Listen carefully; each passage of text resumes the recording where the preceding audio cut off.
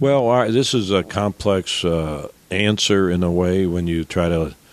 I know you saved on cutting back on salt and pepper. You saved taxpayers $20,000. I read $100,000 because we have a lot of inmates and a lot of meals. But since then, I've gone to 2 meals instead of 3. So we do save money. But when you tie in the structure and the payment of your officers, so when I talk about saving money is like the food costs.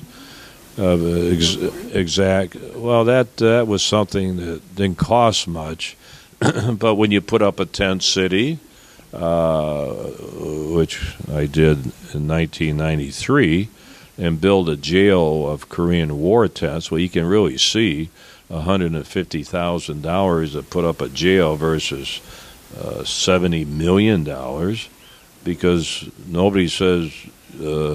You have to put them in tents. That was my idea. So you save money that way. Our costs have gone up. Our food, it makes me very angry.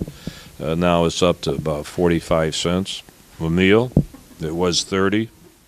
And that's bologna, either bologna or peanut butter? Is that what you serve? Well, if we get brunch, I know after church you go to a hotel and they have brunch, a combination. So I decided to do that in the jail. So we give them a nice peanut butter, which is nice, or a bologna sandwich, a nice orange. We go to California. We bring our trucks out here to California. We load up the excess fruits and vegetables that the farmers want to throw away, and I truck it back. I've had a little problem coming here with the trucks because on the trucks I have big signs. If you know any illegal aliens, call my hotline. So I have a little problem in California, but I have, at least in the streets of Maricopa County, I have the signs because I fight the illegal immigration problem too. So, does that make you a racist?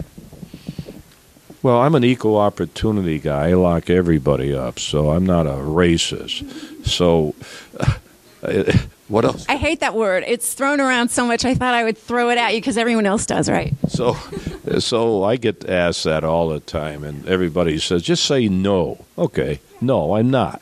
But why do you get called a racist for doing your job? Isn't it just, if there's a word illegal attached to anything, isn't it your job to handle that? That's what's so confusing. Yeah, what is confusing with me, too, when we raid businesses, we're the only ones doing that. I raided McDonald's and Payway and Sizzler. I can't even go to a restaurant anymore. But the thing is, I'm glad my wife is a good cook. So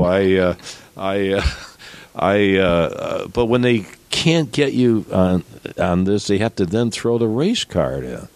I mean, that's why the Department of Justice believes the garbage that they are hearing, because they want to believe it, and that's why they're taking me to court. That's why the ACLU has sued me. I have another decision coming out quickly from a federal judge on racial profile. So they have to go to the racial profile, / racist.